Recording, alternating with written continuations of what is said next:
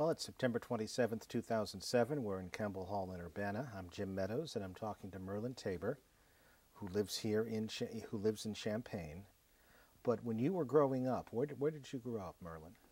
I grew up on a farm in Iowa, and near Cedar Rapids. Okay. A dirt farm.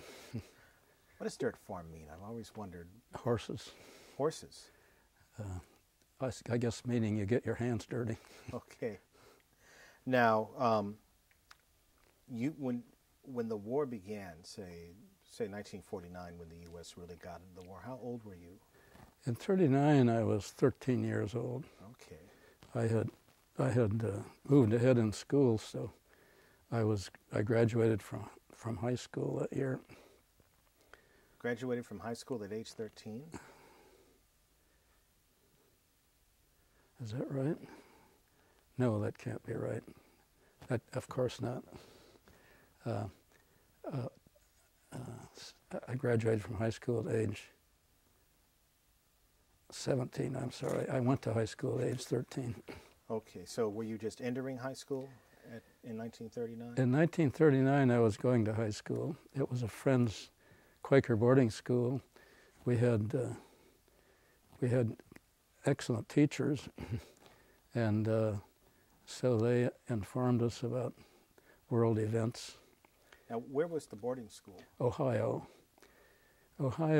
southeastern Ohio hills is a hotbed of Quakerism, if I can put it that way. There aren't too many Quakers, but Ohio is one center, and there's a boarding school there. So you might have a situation where you would hear one view of the war and the current events, say, back home in Iowa, and then go out to the boarding school in Ohio and hear a different view of the war. Well, I had that situation in my family because my father's side of the family were Quaker, and he's the one who arranged for me to go to boarding school. I came from a broken home, but I was closely in touch with both sides of the family. My mother's family were true blue patriot Midwestern Methodists, and there was a large family, and they were very much in favor of well, not in favor of the war, but they assumed that everyone did military service and did whatever they could. What was the argument then, from the Quaker point of view, as to how to regard this war and what people's responsibility was? It wasn't so much this war as war in general. Going back to, for most Quakers, it goes back to the teachings of Christ, thou shalt not kill, and I think that as Quakers have become more sophisticated, it has also, based on the futility of violence, that violence leads to more violence and has side effects that nobody understands. And most of my friends, however, when I talk this way, some of my friends get upset with me because they believe that it should be a personal conviction that you couldn't use violence against another human being. A centerpiece of Quaker beliefs is every human being is divine. All humans have something of the divine in them, and so you don't kill other people for any reason. Well, as a teenager at that time, how were you taking this all in? What were you thinking at the time? I think that I'm like most teenagers. I wasn't sure what I thought, and at the age of 18, when I registered, I did ask for conscientious objector status on religious grounds, but I was not at all firmly convinced that I personally, and I still am not, that I personally am a nonviolent person. Were you thinking at the time, were you torn at the time between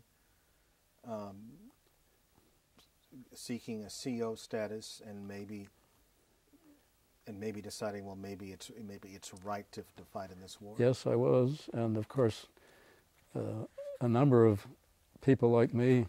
There's a third alternative, which is to volunteer for medic service in the Army. At that time, at least, you could do that, and they promised you wouldn't carry a gun, although some medics did, but quite a few religious semi-objectors did that. Well, how did you finally come to make up your mind? I decided that the argument against killing other human beings, the proscription against killing other human beings, was a very sound argument logically, and that I was a Quaker in sympathy and at least intellectually. And while I was not sure that I could be nonviolent in every situation, I thought, I'm opposed to taking up arms. So I asked for CO status. And there's some way, at least, the general public memory of the war today is that it was a popular war, and you certainly don't see any Hollywood movies about conscientious objectors. No.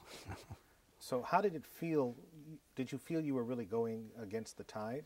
Yes, I believe most COs felt like an embattled minority, but of course we all had support systems in our friends, family, and church pretty much. And in my home county, which is Lynn County, Cedar Rapids, Iowa, the draft board knew about COs. In many counties, other people had the experience of asking for CO status and being refused because the draft board really just simply didn't understand what they were talking about. In my case, they had this request before, and they probably personally knew something about Quakers from from living in that county. And so after they satisfied themselves that this was not a last-minute conversion, that I had a history of several years of participation in peace movements and in religious services and experiences, and was recognized in those circles. When they satisfied themselves with that, then they gave me 4E, conscientious objector status. When I visited with the family on my mother's side, many of my cousins, probably a half dozen by that time, were already in uniform, and they really had not the foggiest idea what I was talking about, and basically they tried to be polite. They were non-committal. They tried to respect what I was doing as far as they could. Did you ever have any involved conversations with them about it, or did it just stay on the polite side? It stayed on the polite side. One of my cousins was in the Navy, and I was closer to him. He said, "Yeah, oh yeah, well," by that time he was committed to a medical education, and so he said he knew guys in the Navy who were in the medical corps who were religious, who were COs like I was. So he understood that. So what happened next? You had the status. I had the classification, and my birthday, this all happened rapidly in the winter of, let's see, I became 18 in 1944, late in 1944, and they sent me to Fort Leonard Wood to have a physical exam. I also had a mental exam. The psychiatrist asked me if I was close to my mother.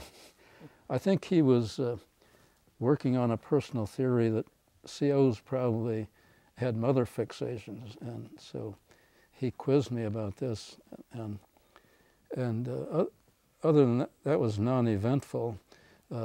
I passed the physical. Soon after that, I was called up, and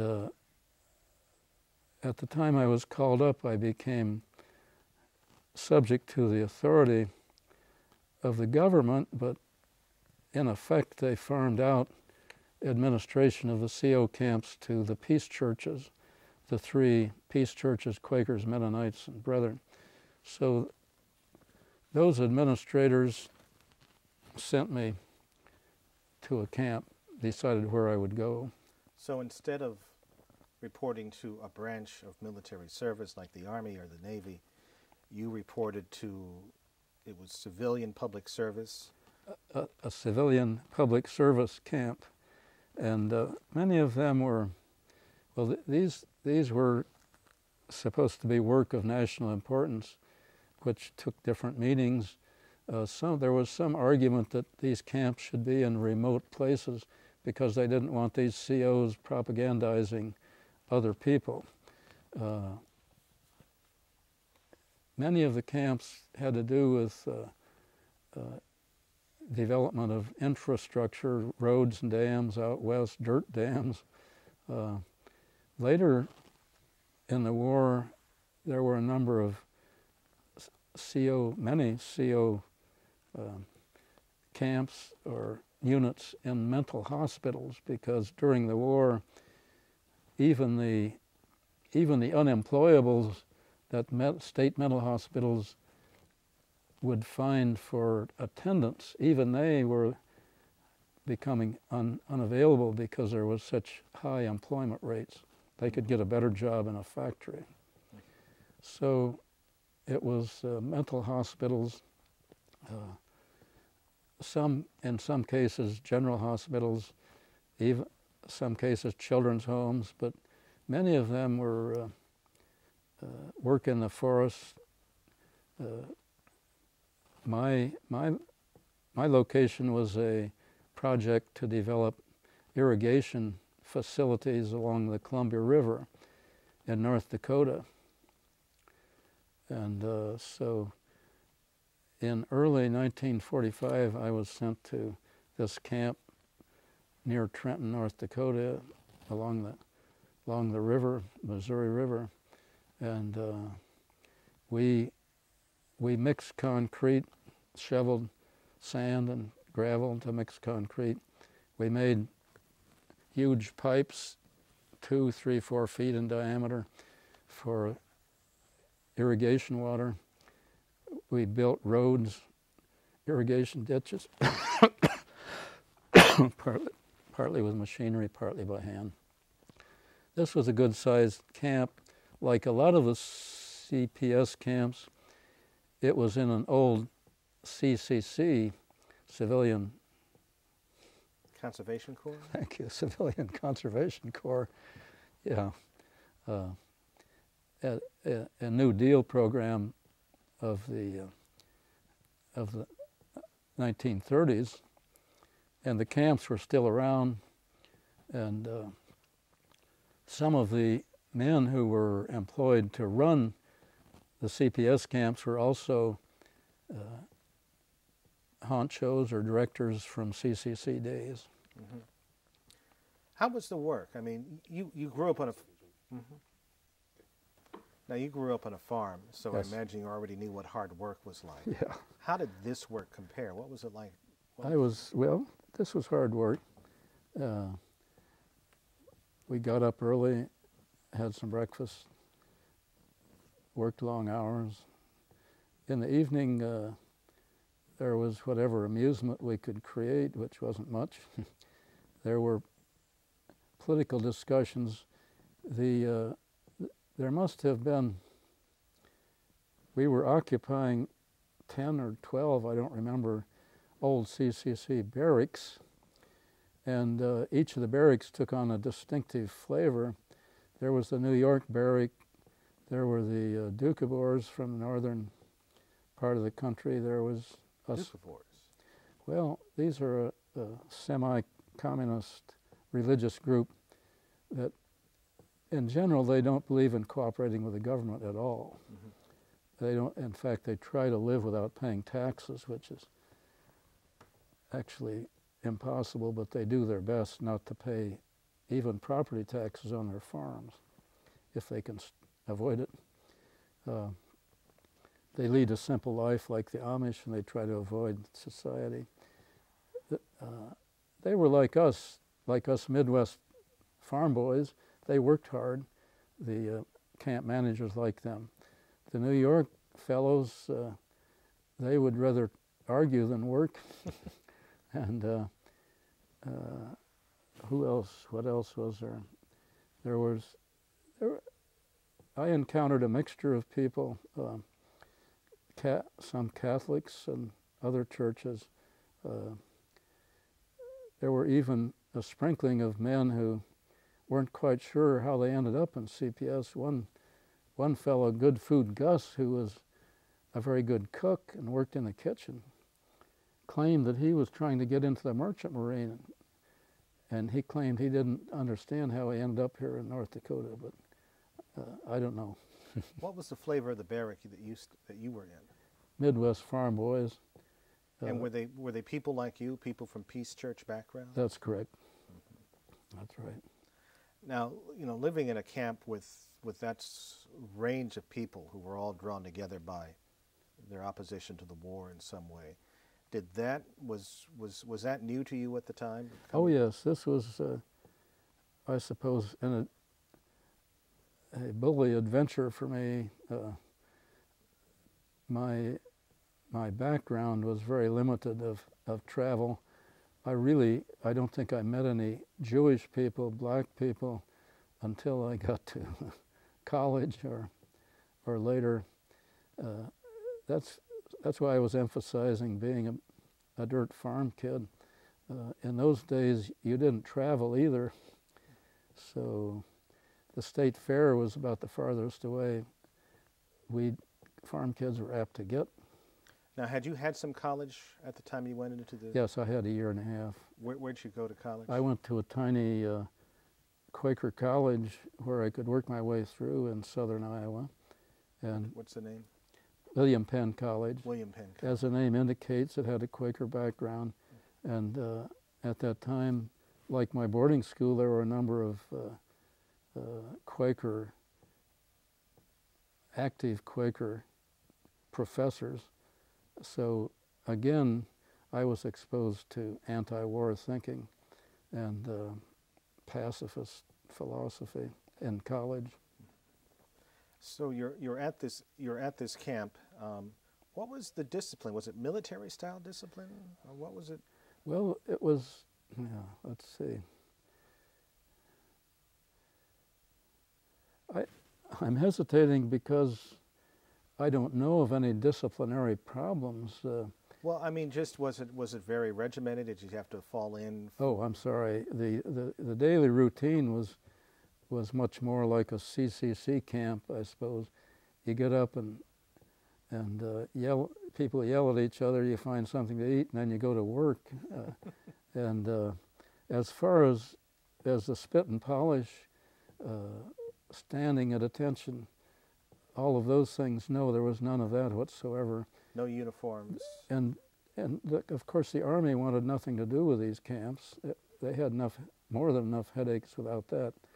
And the men in CPS and the peace churches who were sponsoring them and in fact paying for them, it was, in a sense, it was a good deal for the government. They got some kind of useful work out of us, and they didn't pay us anything. The peace churches paid the costs, we had an allowance which could be something, I forget what it was, a few dollars, maybe $5 a month for spending money. Mm-hmm.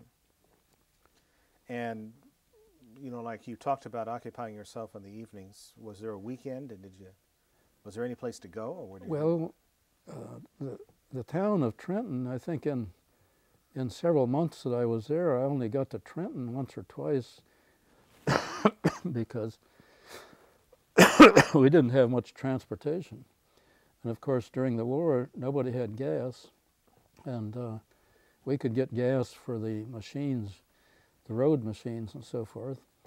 But as far as private cars, there weren't any. And so you had to arrange for a ride on a truck to go to town, and it was, as I recall, at least an hour away, the nearest town. And I suppose it was 3,000 or 4,000 people. And what sort of reception did people from the CPS camp get in town? Oh, very cold, so we didn't try to go there too often. I was given a very strange haircut once because the barber found out I was at the CPS camp, so he butchered up my haircut as a means of supporting the war. Mm-hmm. You were at that particular camp for how long? I think I was trying to recall. I think it was March through May or June. Mm-hmm. It was 3 or 4 months. Okay. It's about the time the war in Europe. This is true. Ending. The war was already winding down. The Germans had, by that time, I didn't learn this until my reading in subsequent years, but the Germans had basically lost the war by that time in the East. They had lost their best troops and best machinery on the 3 eastern fronts. And that's true, it was winding down. But about that time, were you simply reassigned at one point? I volunteered. They put out a call for volunteers to fight fires in Southern California because they were also undermanned. They couldn't find the Forest Service couldn't find anybody for summer service, and they were worried about the fire season. So they recruited volunteer COs around the country and shipped us to Southern California. What made you decide to volunteer? You could have stayed. I think, well, of course it was boring there, but I think it was my farm boy. That's why I always tell people I'm a farm boy. I suppose I wanted to see the world, and I had never been in California. As far as I can remember, I'd never been. Maybe I'd been to Oklahoma. That was the farthest west I'd been. So what was the work in California like? Well, there were smoke jumpers. There were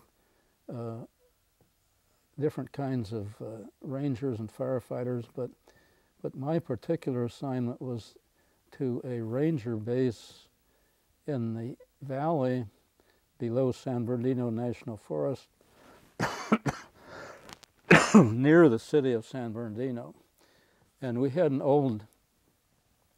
ancient truck with a 500-gallon drum of water on the back and pumps and hoses and a big bench where we sat. A crew of 5 of us and the driver would speed as far as we could speed in this old truck, which was it was difficult to get it above 40 miles an hour. We would make haste to the fire and try to put it out. As you can imagine, those fires in that country, if they get away, you have big problems. But if you can get there in the first half hour or so, with a little water, you can put them out. That was our job. Were you successful generally? Or? We were successful in the sense that we put out a lot of fires. Also, sometimes we were trucked up into the forest on a bigger fire. Sometimes there were lightning fires in trees up in the forest. So when they were spotted, they'd call for us to, 3 or 4 of us, to go up in a pickup and figure out how to put out this lightning fire, which would be a fire burning in one tree. It might take it a couple of days, but if you left it, it would start a major forest fire. Now, were you staying in barracks the same way that you were? Exactly. Well, these were Forest Service barracks, but they were very similar. And the forest ranger was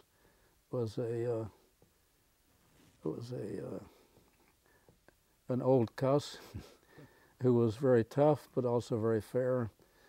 He was basically our boss. He gave us our assignments, and sometimes he went to the fire with us, sometimes he didn't. Mm-hmm. So the people you would see at the work would be other CPS people? And that there were 6 of us living together in a shack, or I shouldn't say a shack, a barracks, which again was very much like the CPS barracks. One of us turned out he knew how to cook. He was a married man who had experience cooking. So he was elected cook against his will, and he tried to rotate the job when he could, but he cooked. We ate very well because we had an allowance of, I don't know, a few dollars a week, which in those days actually permitted a good diet. The forest ranger, did he treat you a certain way because you were CPS? No, I think he was like the managers that I met in the Boston in North Dakota. He wasn't sympathetic. As far as he was concerned, he had the forest to worry about, and if we did a job, good. Mm-hmm. He wasn't friendly. He wasn't hostile. He pushed us very hard, and he worked very hard himself. Now in that situation where you were again too far from town to get in anywhere much. Did you get to town in that case? Yeah, I got to L.A. a few times. I'm laughing because you can imagine as a naive farm kid floating around L.A. and San Diego. I had some interesting adventures, but I went when they gave us a little time off. I would go and try to get a job to make a few dollars, and then spend it traveling. Perhaps I can tell one story. I ran into a friend in L.A. I ran into a man who became a friend. He was a black fellow, very good looking, very sharp, very intelligent. He had a master's degree in Spanish from Harvard University. And as I say, he was very attractive. And he and I cooked up a plan. We had about $15 or $20 between us to go down in the Baja Peninsula and spend a couple days in Mexico. On the way, we hitchhiked to San Diego. We went near the waterfront. We went into a Greasy Spoon near the waterfront, sat down at the counter, and ordered coffee and a hamburger. I noticed that other people were being waited on who came in after we did. I began to look around. It gradually sunk into my head that we were basically in the South, and he was black and I was white, and they weren't going to serve us. And when I looked at him, I realized he'd seen this a long time before I had. And first I called the waitress over and said, "What's the matter?" She was very embarrassed. "I'm sorry, we can't serve you." When I looked at my friend, his name was Sidney, as I recalled. I said, "Sidney, should we make a fuss about this?" He didn't want to, understandably. He wanted to get out. So we found a Greasy Spoon in a worse neighborhood. That was San Diego. This was my first personal introduction. As I say, I was a naive farm kid. This is my first personal introduction to And that was San Diego. That was not the Jim Crow South, but that was This the way was it San was. Diego. Well, But that was the way things were. this is wartime. There were sailors everywhere. A lot of the sailors were from the South. And anyway, we crossed the border and took a broken down bus south into Mexico. We happened to hit this town, found a hotel for $3 a night we could afford. It turned out that they were having the high school prom dance the very night that we arrived. So we looked at each other and decided to go. My friend, to make a long story short, the lovely girls were sitting around the edge. Every one had one or two chaperones sitting up behind them and watching like a hawk. The men, the boys, were in one corner, and they would scatter out and try to get somebody to dance with them.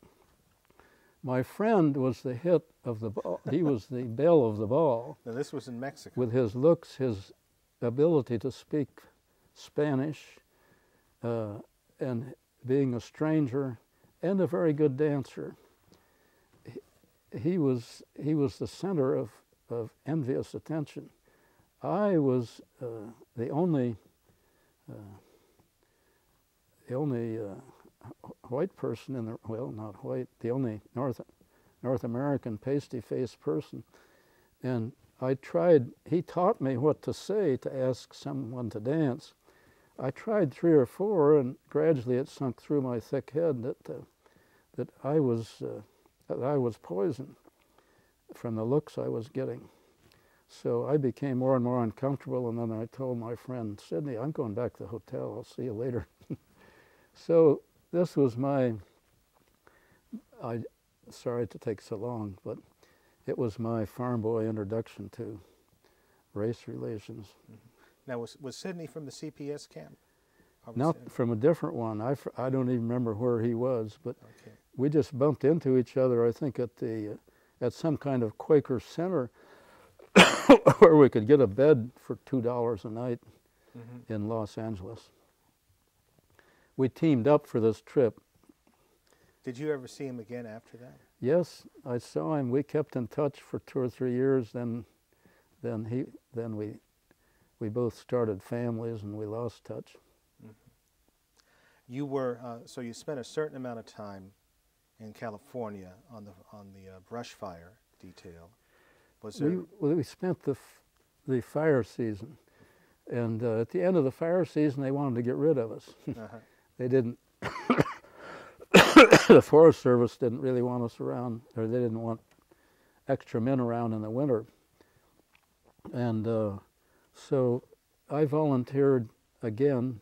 A call came for volunteers for medical experiments, and this was a medical experiment in Philadelphia.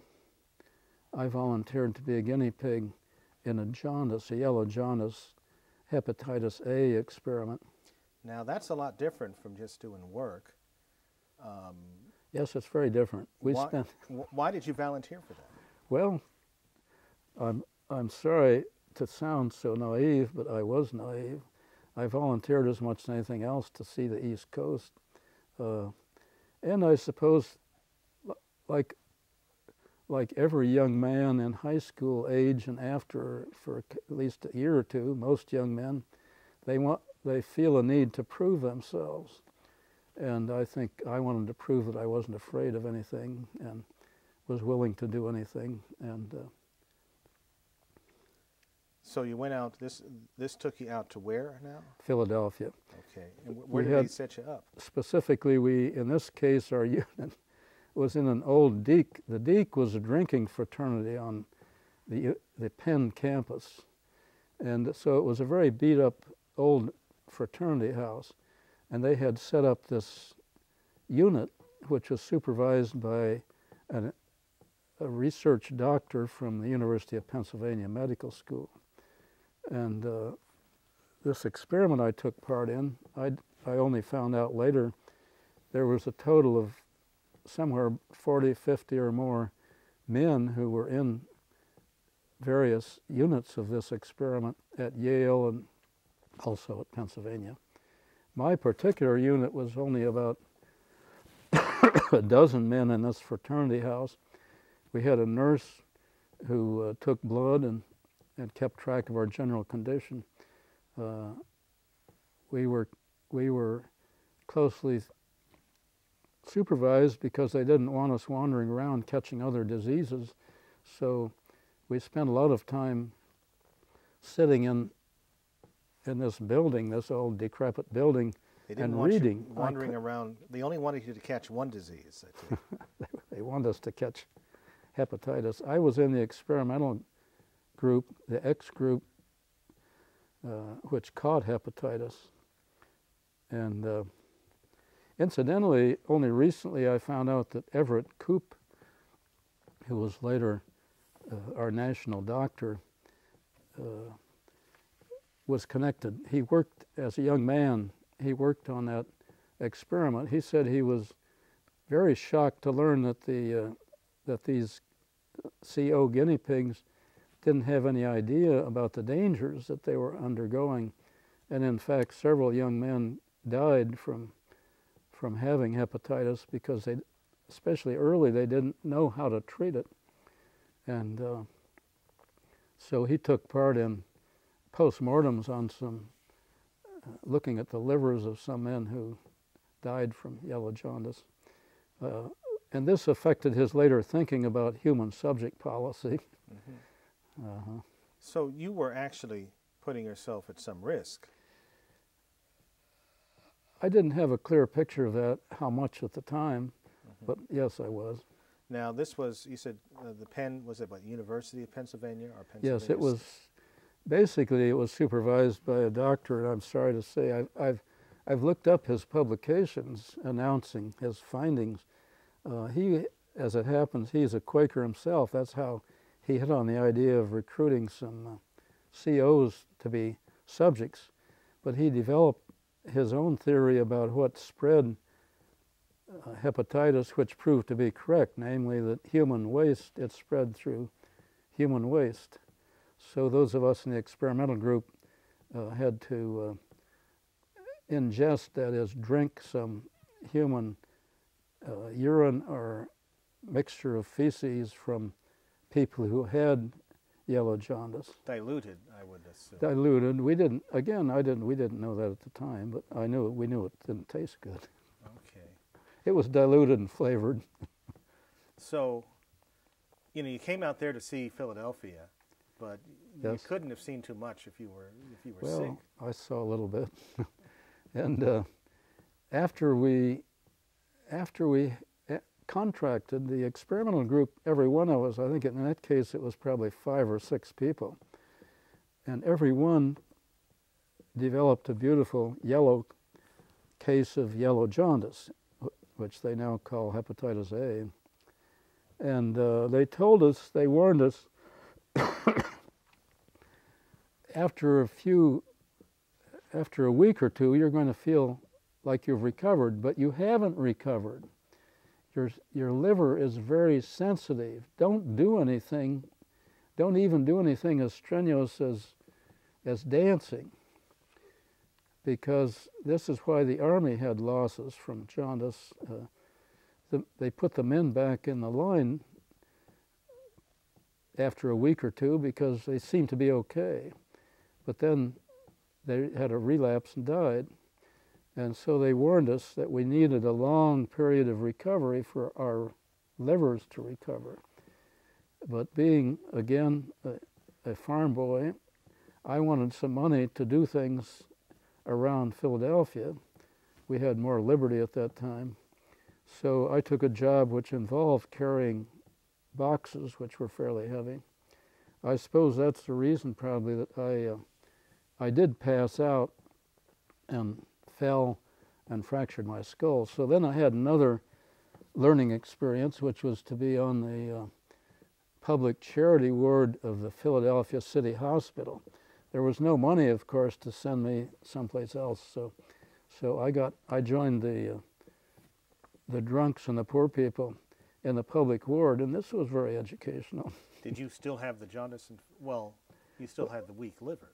Well, yeah, I guess so. But by that time, I realized I had to take care of myself. Mm-hmm. So at least I was more careful. Being at a public charity hospital, you said, what did you learn? Well, it was a room about the size of this space, which had something like 40 beds, and they were side by side. So you had somebody in the next bed that could be a victim of a knifing or terminally ill or anything. And the doctors from the medical school brought around bunches of students to look at us periodically.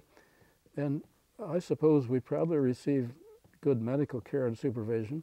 There was one nurse who was a large, loud-spoken woman, and she tried to run the ward like a top sergeant.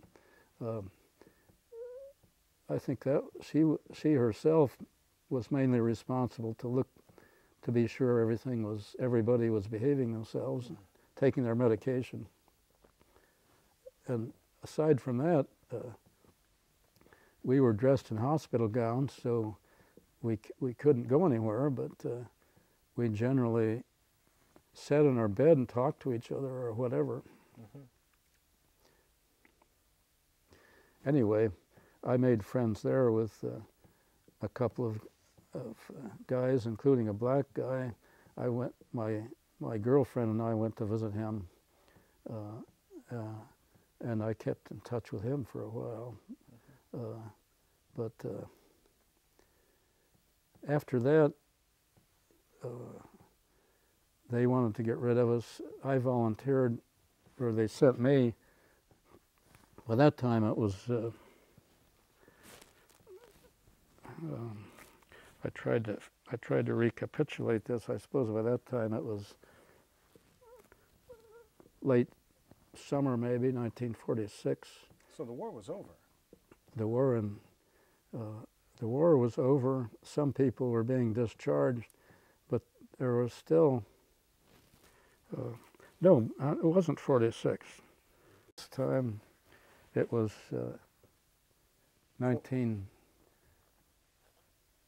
late summer of 1945. So the war was just ending. The war. Yes, the war was ending, okay. And but nobody had been discharged yet by that time, although it began to happen soon after, for discharges from CPS, that is, for guys who had been in quite a while. Mm-hmm. They sent me to Byberry Mental Hospital. Where's that? That was a very large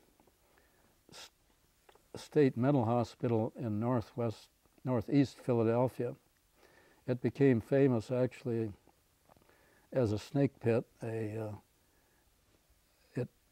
Films from Byberry were used to good effect in the mental hygiene movement, trying to reform mental health care after World War II. And the place was used as a bad example, I take it. Yes, it was. There were 6,000 patients. There were 2 or 3 physicians to provide whatever medical care there was.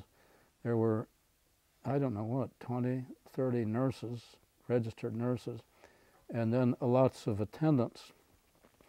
But during the war, they couldn't find attendants. Normally, they didn't find good people to work there. I mean, they had always put up signs out in the highway near Byberry trying to hire people. They would hire people off the street. So as a result, they got many drunks and others who were unemployable. Anyway, the buildings were very run down. The buildings were huge, but they were very run down. Something like 20 to 30% were elderly people, burned out cases of schizophrenia or syphilis, which was still widespread at that time. I was assigned there was one building which was called the Incontinent Building. As you can imagine, this was because 250 people or so there could not control their bowels or their urine. And I was glad not to be assigned to that building. I was assigned to the Violent Building. This had 150 or 200 men, each of whom had usually had attacked attendants or other patients repeatedly, or who had escaped repeatedly. So they were put in this building. And my most memorable experience from that is the long days that I spent, probably 12-hour days, in what was called the day room. I euphemistically called the day room. This was a large thing about the size of a basketball court, where 125 or more men who were all had a history of violence were milling around, and there were two of us young, naive CO people at one end of the room, and we put a row of benches across the room and told the men they couldn't come across the benches. And we stood there and watched what was happening, and then we would go, one of us would go, or two if needed, to break up fights, which broke out all day long. Mm-hmm. That was the way you spent time, except for the times when they went, you had to help herd them to the dining room. And during the daylight hours, since we didn't have enough people to manage to take these patients outside, and they couldn't be trusted not to run away. During the daylight hours, they were in this large room, day room, all day long. And we had something like 12-hour shifts watching them. And as you can imagine, I began smoking. That's where I contracted a smoking habit that lasted 20 or 30 years. Was that one of the more difficult jobs in terms of, I mean, nothing you did was easy, but that sounded like it was filled with a lot more tension for you? Well, it was a very unpleasant job. I don't know whether to call it difficult or not. Yeah, it was difficult to manage these guys. They were very unpredictable, and some of them managed to hang on. If they could, they'd hang on to a piece of metal or a utensil from the dining room and sharpen it on concrete, and then try attack us or attack somebody else. Mm-hmm. So yeah, this was difficult. I think that being a humane, do-good type, well-intentioned person, and being naive, as I keep saying, I mainly felt sorry for these patients. And I thought it was a shame the way they were being treated. And this did carry over. I, in fact, decided I would try to have a career in developing better mental health services, and I did. So that particular duty really shaped your professional life. It really affected the rest of my life up till today. The kind of work I did, and where I went to graduate school, and so on and so forth. Were you able to play a role professionally, or did you at least see changes so that people with those particular conditions are treated differently or better now? Well, here in Illinois, I got grants to try to help the state or nonprofit organizations develop home care programs and community care programs. I studied the attempts to develop community care here in Illinois in 1970s, I guess it was, 30 or 40 years ago. Actually, Illinois was one of the leaders, one of the most visible leaders in the nation in attempting to develop strong regional and local services. And And there was a development. And in fact, most of the old state mental hospitals in Illinois have been closed and put to other uses. Mm-hmm. And I was somebody who was around, not a foremost player, because that had to be the policymakers in Springfield and the people that controlled the state money. But certainly I knew all of these people, and I made reports, I wrote reports, I testified, et cetera, et cetera. I had a series of grants and employed graduate students from sociology, social work, and psychology. Mm-hmm. Many of them went on to work in this area too. All this time you were in the CPS, were you writing home, or were you, writing to anybody in the family and letting? Oh yes, I kept in touch with letters. What did you tell them? Pardon me? What did you tell them in the letters? Well, I tried to tell them what I thought they would like to hear of my experiences. Yes. Mm-hmm. Some things you deliberately kept out. Oh yes, like the servicemen from that time, I'm sure there was a lot of self-censorship in writing. Mm-hmm. But also, and when I was in California, for example, one of my mother's sisters was nearby because she taught in an Indian school in Riverside, which was right near. I went and visited her a couple of times, and I told her she had that family's attitude toward toward the importance of doing your military service. I told her what I was doing, and she looked out the window and said, "Well, that's better than nothing, I guess."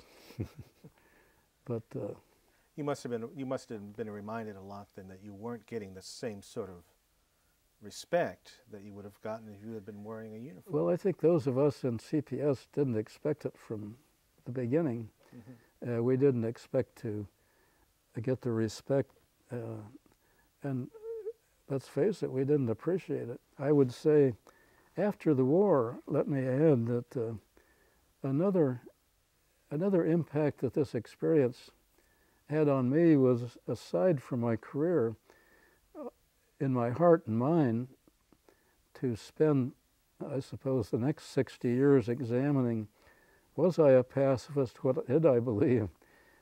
Everyone has this problem of self-examination, but it was, I think, that the fact that I didn't join in defeating Germany when that was the thing to do.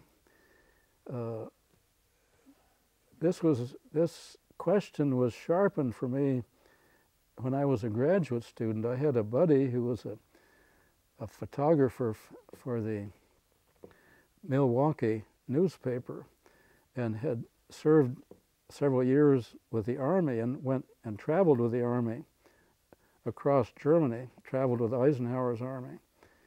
And one evening, he opened a trunk and took out literally dozens of pictures, enlargements of a death camp. He was a member of the forward troops that liberated this death camp, and he documented it. He took pictures. He was shocked, of course, shocked half to death, but he took pictures by the hour.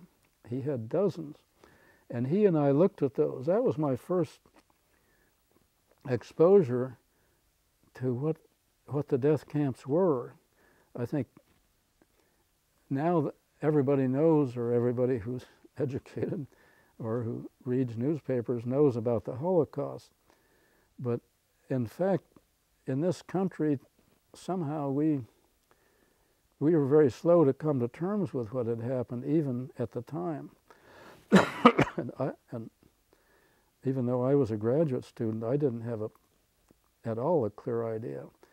And of course, when I looked at these pictures, I thought, shouldn't I have helped to fight the Nazis who did this?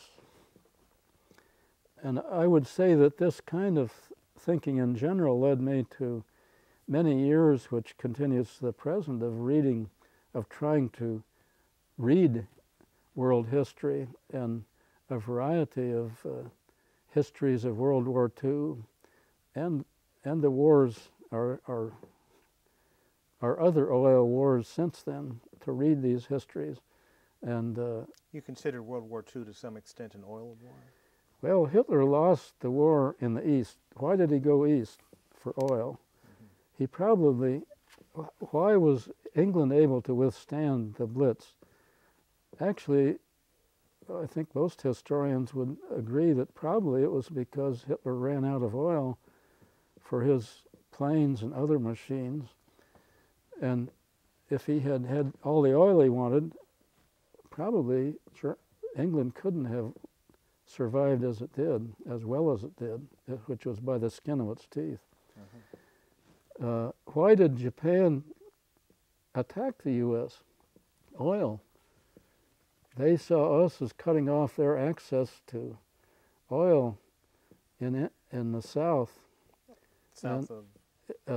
Well, the Philippines and Indonesia. That's where their oil came. So they wanted to protect it. Our Navy was. Okay. I think. Excuse me. But we're talking. You became a sort of student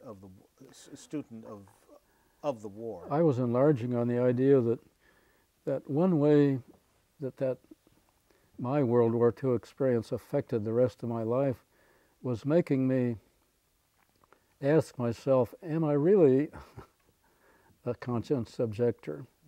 Am I a pacifist? What is it? Sort of like questioning your own faith. Yes, and my own behavior. My wife or any of my friends can tell you I'm not a nonviolent person,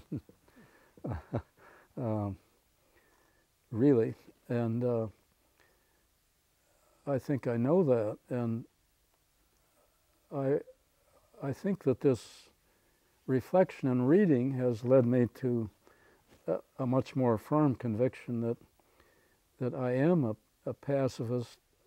Partly, but I have to say it's partly on religious grounds, and it's partly on the grounds that human life is sacred, but it's also on the grounds that war is self-defeating and violence is always self-defeating because of the way histories are written, and because of Hollywood.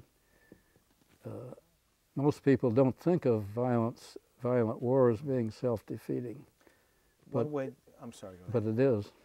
Now, you must have run up against the argument that in the case of World War II, the U.S. was defending itself and its allies against aggressors, and so even against violent aggressors, yes, you would say that a violent defense is not the way. This is a tough case. The only thing I can say is that it was clear to a lot of people in the 1938 and 39 that Hitler should be stopped, but a lot of national leaders dealt with Hitler, refused to place limits on him, and he saw the opportunity and he left the reservation. He got out of control.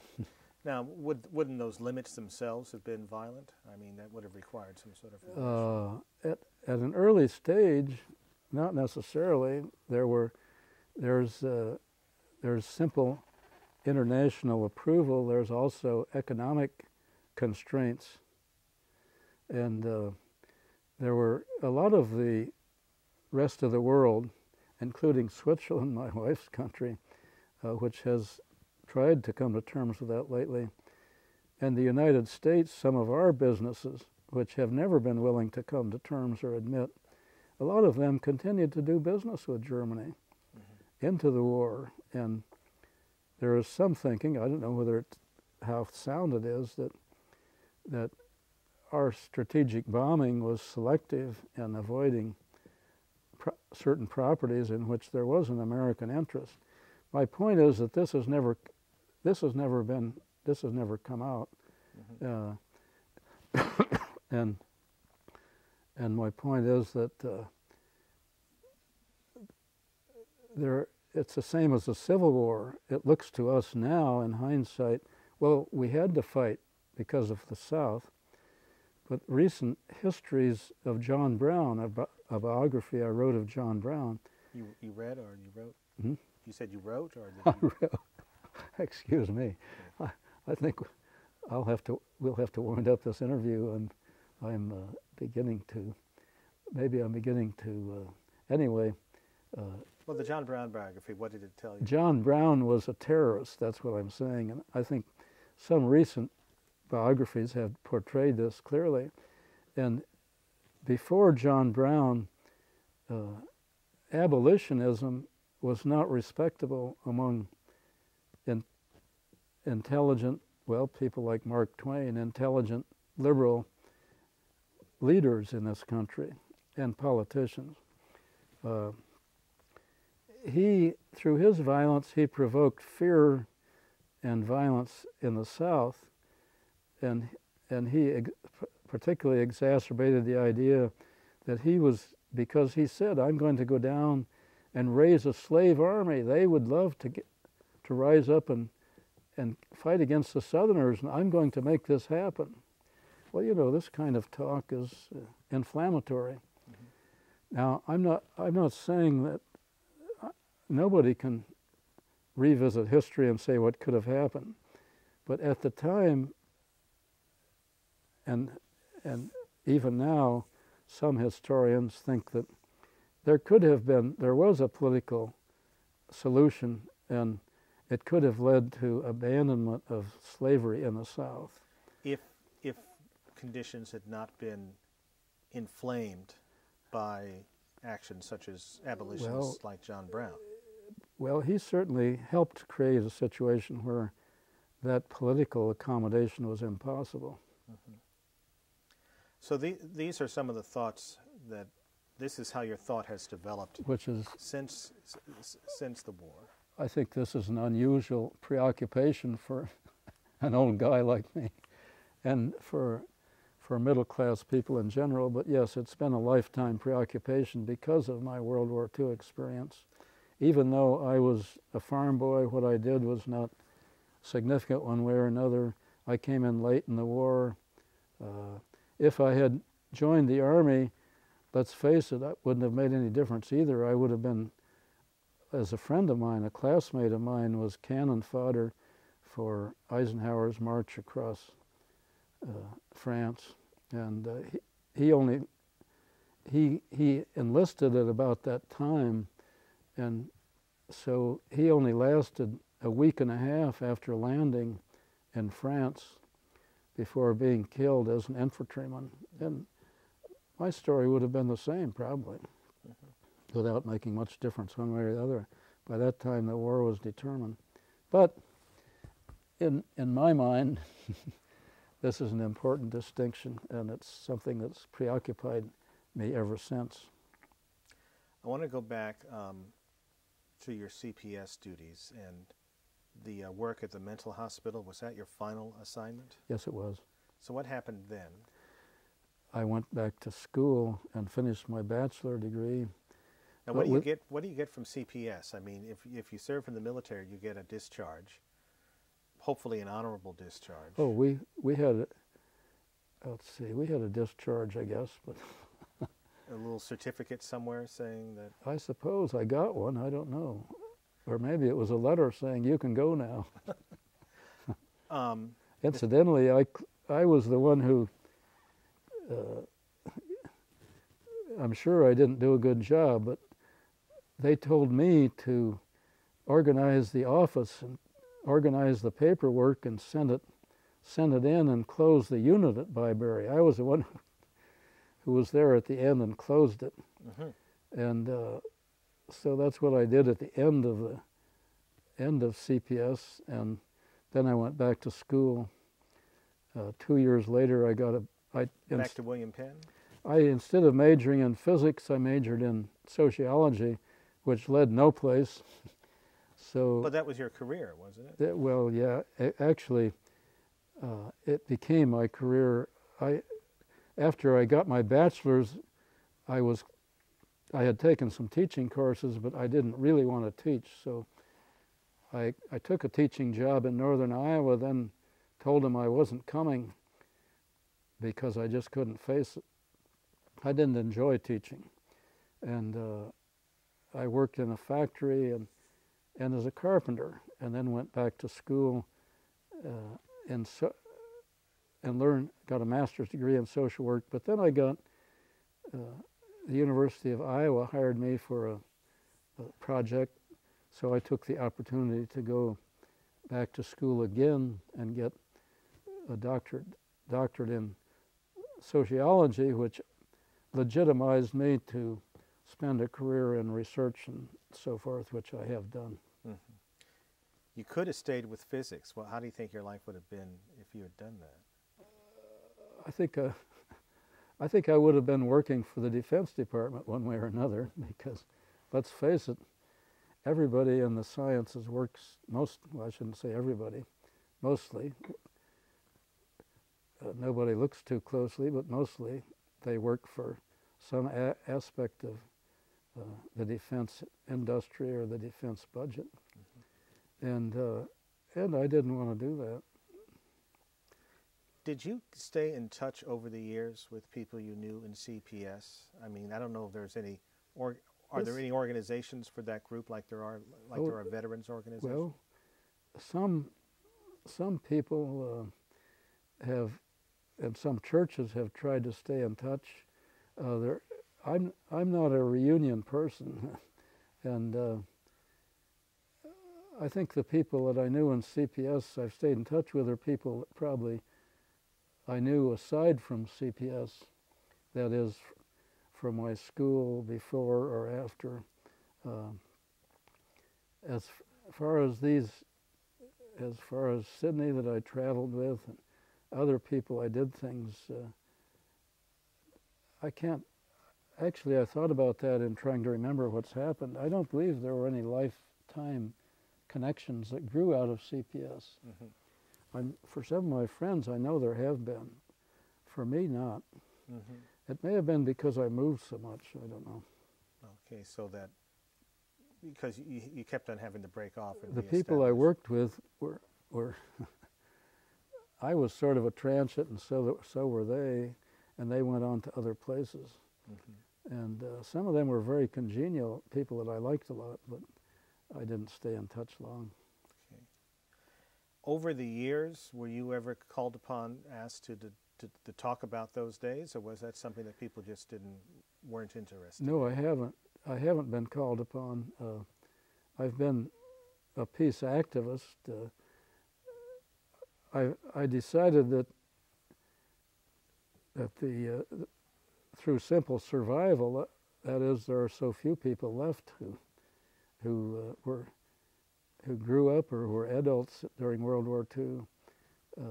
My experience has become more interesting to others, perhaps because I'm unusual. There aren't very many of us left who served in CPS, same as military service. So, for instance, and I don't know if you were if you were active in opposition to the Vietnam War. Yes, excuse me, but in fact, an aftermath of CPS was that they cranked up the draft again for the Korean War in 1950, and I had traveled to Washington a couple times with others to lobby our congressman against the draft, but of course it went into effect. I wrote a letter to the Des Moines Register. I was working or teaching in Iowa at that time. I wrote a letter to the Des Moines Register and explained, it was a long-winded letter to explain why I was refusing to register because I objected to the war. And a couple of men in black suits showed up around my home village of Whittier, Iowa, and interviewed people about who I was and what kind of a person I was. So I suppose the FBI looked into my case and decided I wasn't a good test case. because I was never arrested, although I could have been. In the Vietnam, again, I did everything I could to oppose it. I stood up with others to hold up signs. I wrote, I telephoned, I gave money. Mm-hmm. Were people in the peace movement at all curious about the fact that you had resisted the war in World War II? Not particularly. No. Perhaps, as I say, recently, because I remember World War II, that's a little bit interesting. I was asked to give a talk. It was at the Champaign Public Library. I was asked to be on a panel with 2 or 3 other speakers because of my World War II CO experience. This is recently? Oh, it was 3 or 4 years ago. Okay. And did people seem curious then? Well, they listened.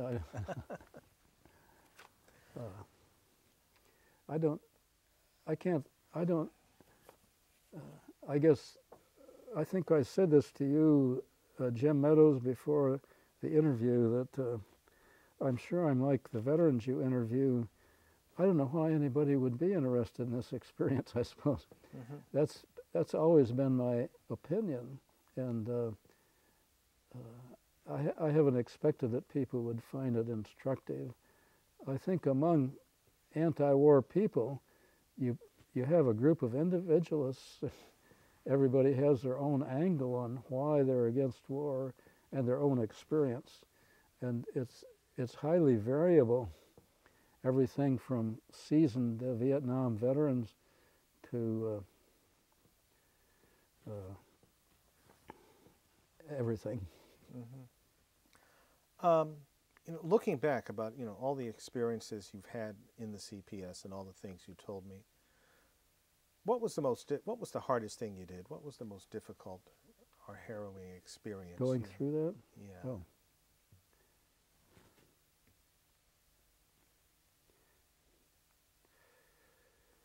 I suppose the most harrowing was my experience in the mental hospital, to see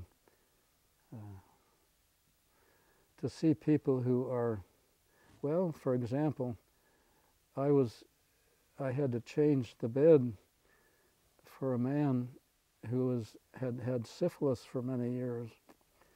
When I picked him up, I realized he was hollow, literally hollow. Mm-hmm. He weighed about 50 or 60 pounds. And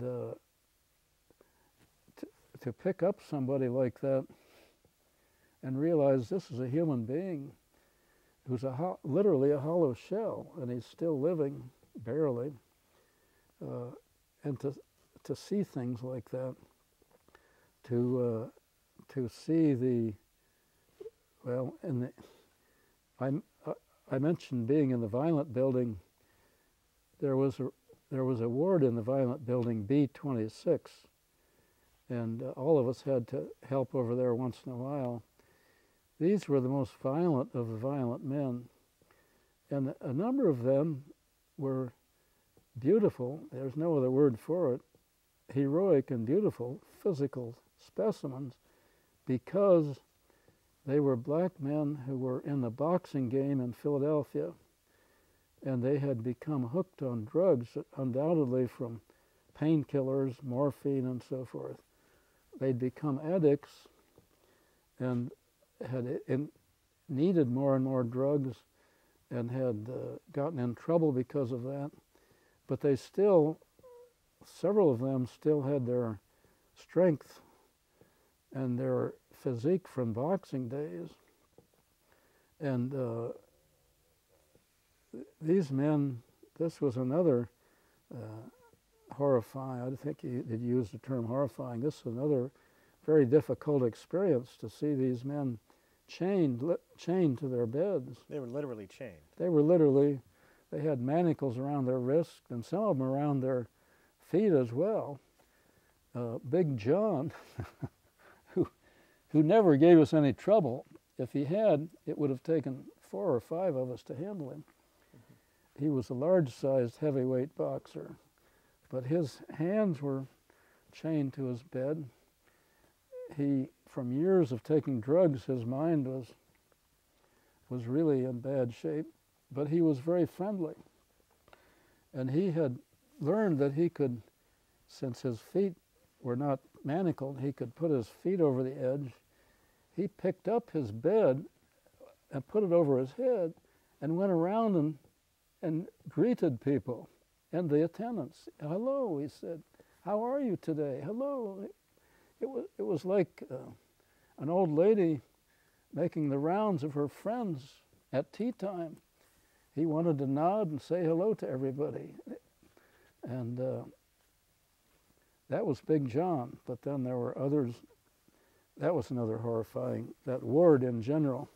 And once one of the men had to be taken to the hospital, he was a boxer who was still in excellent condition, and a serious drug addict.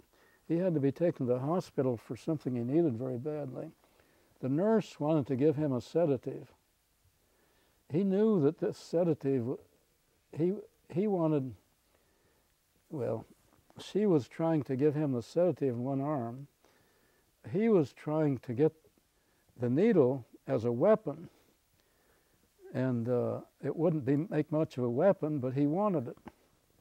So he was flexing his muscle and taking the other hand, and there were 4 of us CO guys trying to hold his arms and legs, and we couldn't do it. Mm-hmm. We had to, as I recall, they finally gave up on the whole project. What sort of drugs had these people been addicted I to? couldn't say. I assume, I say morphine because I've only become acquainted at all with drug problems the last 20, 30 years. At the time, I was totally uninformed. I didn't know, I didn't understand anything. Mm-hmm. But I assume that all of them they all had injuries from boxing, and I suppose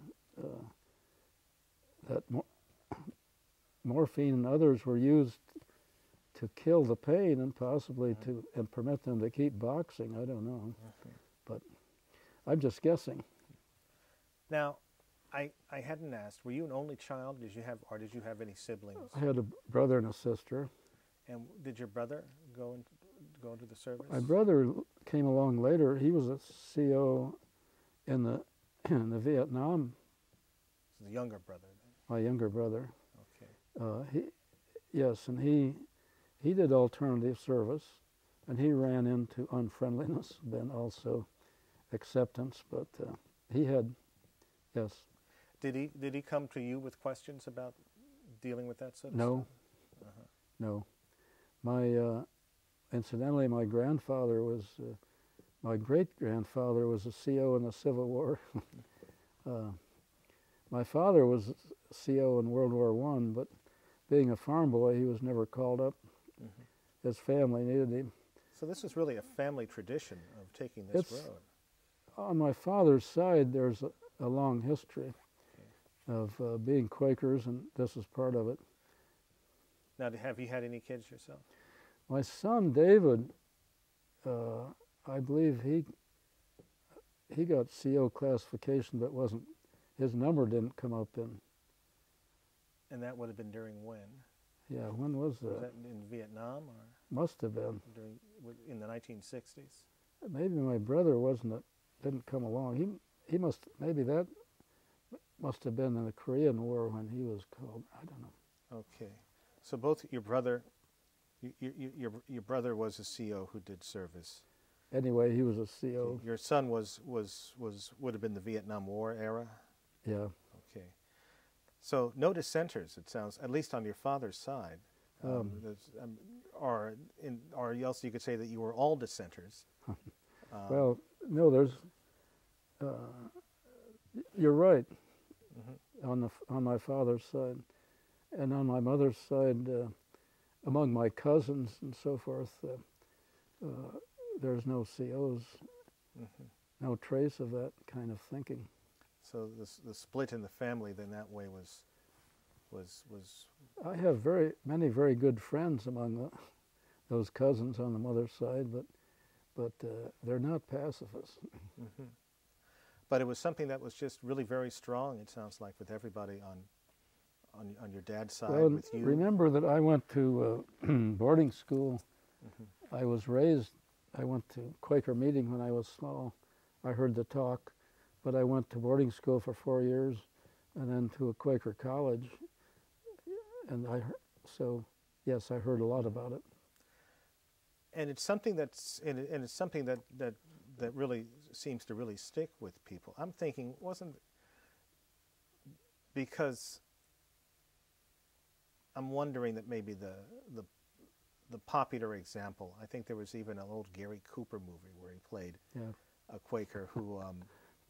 he decided he had to take up the gun, I believe, yeah. And that might seem to be the popular picture for people who are not from the peace churches, well, that this doesn't really have any staying power. I never really thought about it, but I don't really know of any cases. Maybe there are, of people who were serious COs and then decided, this is all a mistake, I should be carrying a gun, and enlisted. I suppose there must be, but I think I should have heard of them, but I've never heard of any.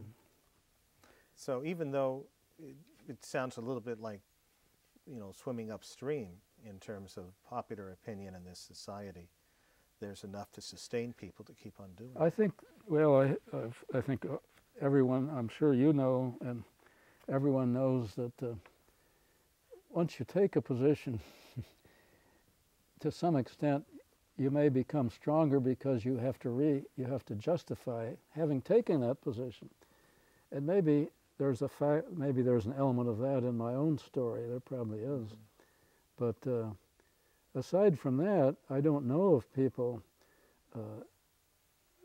I'm sure there are people who have deserted the CO position. I don't know of any myself. Mm-hmm. For people today, what do you think people should know about your experience? What's the important thing that they need to know? What I think is important is something that has burdened my mind. I know there's nothing whatsoever I can do about it, but it increasingly has bothered me because there's so much evidence that these young men who are volunteering for military service or the National Guard, they are disproportionately low income and perhaps disproportionately small town young men. And they're certainly disproportionately low income.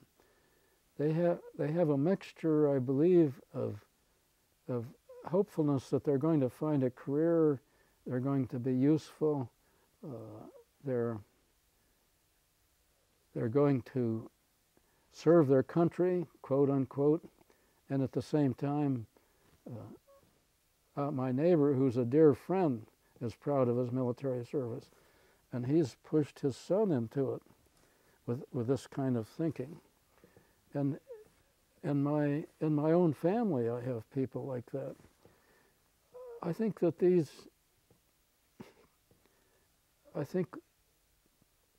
these young men don't have the faintest idea what they're getting into. And we on the peace movement side, we do hear from hundreds, if not thousands, of men who have simply walked away, who have tried to get CO status, or who are very unhappy. I think in some cases probably are become mentally disturbed because when they find out what they've gotten into, they realize this is not for me. How do I relate this to my experience is that when I went into CPS, I was not at all sure that that's what I should do. But because, as you have just brought out, because of my family and family-friendly connections and a history, that's what I did. Mm-hmm. And so my life has been very different, for better or worse, in that in this direction. And these young men, I feel, they're getting into something way over their head. For some of them is completely intolerable and unacceptable. They don't know that they're going to be trained to become cold-blooded killers. And do you think maybe today in this war, that because there is no draft, that these questions are being raised even less because it's so easy to avoid military service? I have to say that everything about this war is political, and there's no draft for political reasons, because if we had a draft, there would be no war. That's very clear. I think everybody sees that. Mm-hmm. The war wouldn't last a week. Today, when you talk about these issues with people who, can you talk about these issues with people who don't agree with you? Increasingly, the man in the street, if there is such a creature, the average guy, has more and more question. That's very clear. We see that in public opinion polls, newspapers. Mm-hmm. And even, I shouldn't say this, but even journalists are catching on. I shouldn't say this to a man who's a journalist. But your own experience in talking to people, can you talk about these issues? It's changed. Yes, I can. Much more easily than 2 years ago, if that's what you're wondering. So, like when the war in Iraq first began, was it hard to bring up, your own ideas? There was a knee-jerk reaction, which historians and militarists too understand very well. Oh, you have to support the president. You have to support the war. You can't be against it. And we have to, which translates, we have to support our troops, as if we're doing them a favor to send them over there to get killed for nothing. Mm-hmm. But now, at least today, other people are seeing this the way that I have just described. They're being killed for nothing.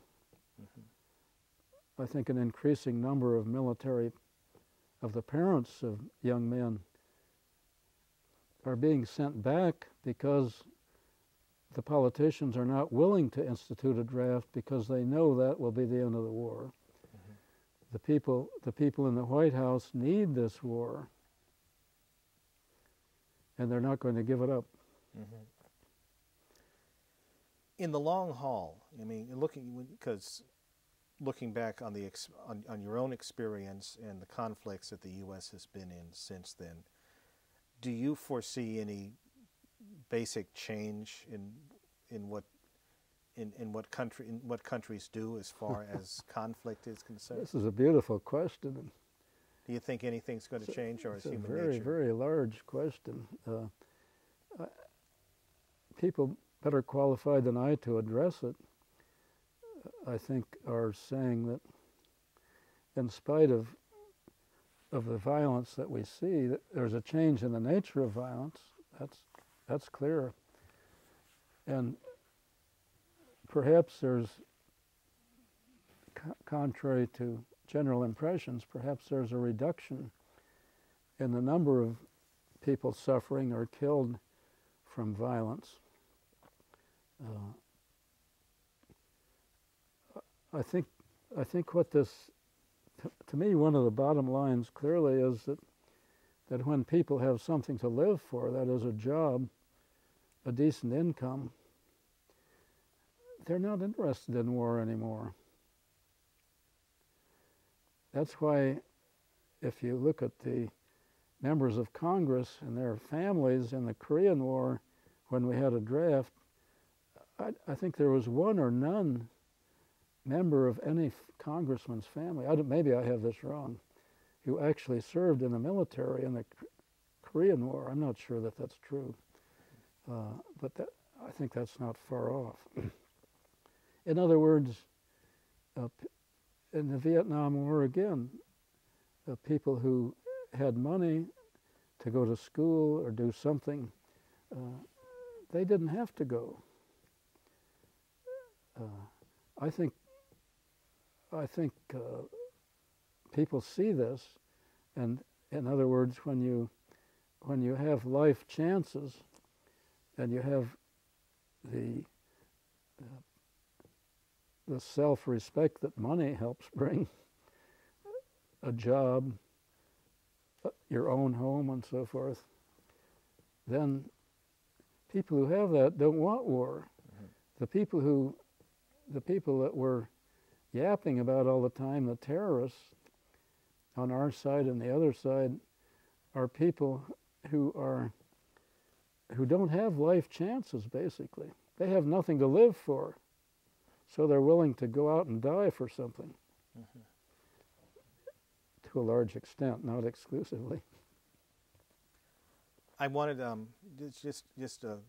guess this is more of like chronological housekeeping. I know that you grew up in Iowa and you went to school in Iowa. When did you come to Illinois? I came to Illinois because I had a good offer from this top university. This one here? Illinois in 1963 and 4. Okay. And by that time I had worked my way up to being an assistant professor in the University of Iowa. And I was beginning to publish, and so at that time it was difficult to find teachers, even more difficult than it is now. So that's when you came to the University of Illinois. Correct. And you began teaching, even though you weren't crazy about teaching earlier. When I retired, I said, well, finally, 3 years before I retired, I learned how to be a good teacher. I was half serious when I said that. I think that I've always had trouble of being too intellectual and expecting my students to catch on too fast. They've told me that over and over. Not paying enough attention to the necessity of being entertaining as a teacher. Mm-hmm. I finally learned that late in my career, and certainly they don't teach you that in education colleges. And yes, pardon me. I'm sorry, go ahead. I was going to say, when I did high school, practice teaching in a high school as an undergraduate student, I just couldn't connect to the students. When did you retire? When did I retire? 1990. 1990. Okay. So you've been, it's over 40 years that you've been here in Champaign, Urbana. That's correct. Okay. And your time opposing the Vietnam War was also here. Correct. Okay. Yeah, I stood up down by the statues, the alumni statues. Okay. That's where we used to stand up to. The alma mater? Yeah, alma mater. Okay. That's where we used to stand up with the get out of Vietnam signs. Mm. Well, I think that wraps up the questions I had. I want to know if there are any particular areas that you wanted to talk about. Oh, heavens. I've said too much about too many things, and I appreciate your help in arranging and preparing me for this interview and doing the interview. Thank you very much. Well, Mr. Taber, thank you.